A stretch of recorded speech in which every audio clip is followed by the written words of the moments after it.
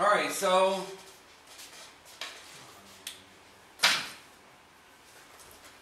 step one to the two-column proof is always what? Given. Given. I grab one of the givens, okay, and I go with it. X is the midpoint of AY. Okay? Given. Alright. Now that's going to tell me something. And from what it tells me, I can go with that. So, X, right here, this is the midpoint to AY. What does that mean? It's in the middle of it. It's in the middle of it. Can I extrapolate kind of some information about being in the middle? What? What can you extrapolate being in the middle? Yeah. Like some information, like Skylar. Get in the middle of me and Jacqueline right here. Right? Stand right in the middle between me and Jacqueline. So he's in between me and Jacqueline. Right? But I want you to be in the middle. The exact middle. What does that mean? To be in the middle of me and Joaquin. Maybe like equally apart from each. Right? Come this way. Oh, yeah. Sit up. Is that about middle? You got more room over there. I got more room? Yeah. It's too close to me. Too close? I think he's too close to me. For that one. Well, so what does it mean? What's the distance from me to him? What's the distance from you to him? Are they going to be equal or are they going to be different? They're equal. Is that what middle means? Is that what midpoint means? Is that if he's the midpoint between me and Joaquin, then the distance from me to Skylar is the same as the distance from Joaquin to Skylar? Yeah. Does that make sense? Okay. So if this is Skylar, and this is Joaquin, and this is me, then these distances should be the same, right? If he was in the midpoint. Does that make sense? Okay? That's what you're trying to do. And when you extrapolate some information, right? You write it down. So what are we saying? We're saying that AX, right, is congruent to XY. XY. Why? Because it's the midpoint. Because it's the midpoint. That's beautiful. Definition of the midpoint. And whenever we say the word because, we use the word definition. Okay? Alright? So anytime you're like, because it's the midpoint, because Dan said so, because it's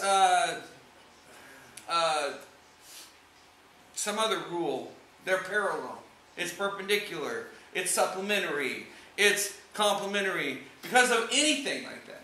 Alright? We're going to use definition. Okay?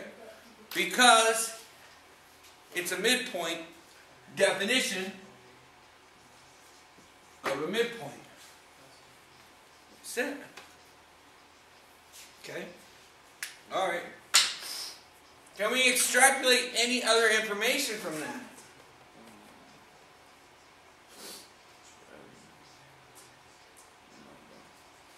Alright, then if we ain't got nothing else, let's go to something that's given to us. Are they giving us anything else?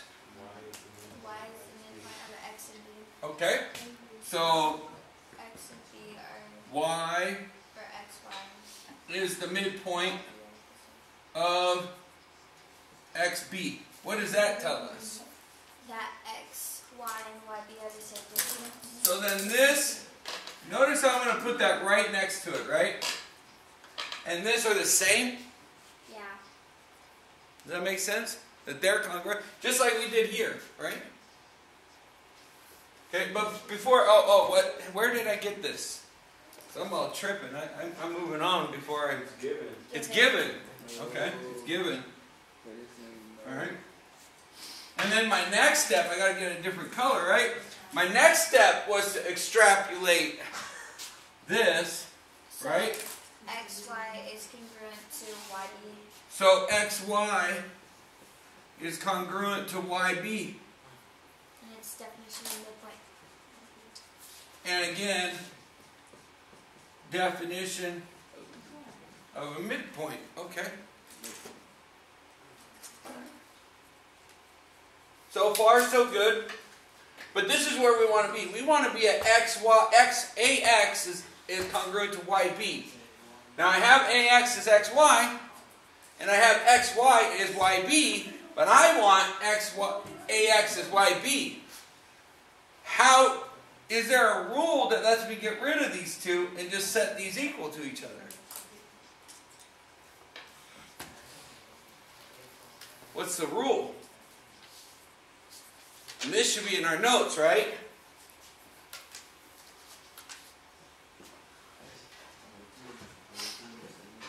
This is the one that needs to be in our notes, the big time rule. Okay? If A equals B and B equals C, then A equals C, right? Transitive property, right? And that lets us get rid of the B's and lets the A's equal to C, right? Yeah. Is that what we're doing here? Yeah. If A is B and B is C, then what? Then A equals C. Then A equals C, right? And what did we call that rule? The transitive property. Transitive. Okay? Cool. Then that's what we do. Right? Alright. Drop the mic.